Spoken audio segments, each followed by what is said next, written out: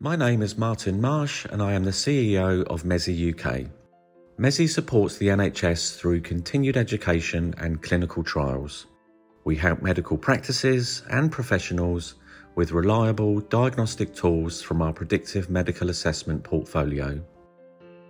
The Ankle Brachial Pressure Index, or ABPI, is a simple, non-invasive method of identifying arterial insufficiency within a limb. There is a substantial body of literature on the importance of measuring the ABPI as part of a holistic assessment for leg ulcers.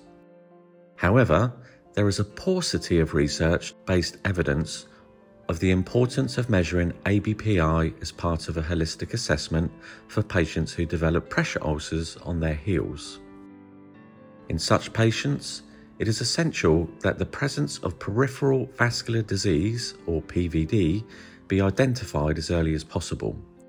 For this reason, ABPI is measured as part of a holistic assessment for heel ulceration before planning the wound management.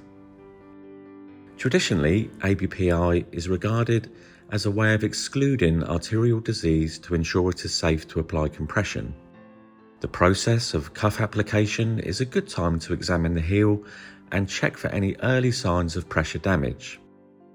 In this, we must also consider that the quality of the arterial supply to the heel is an important risk factor.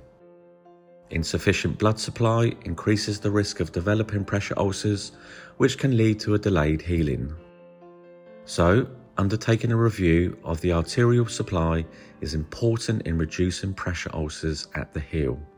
And remember, every contact counts.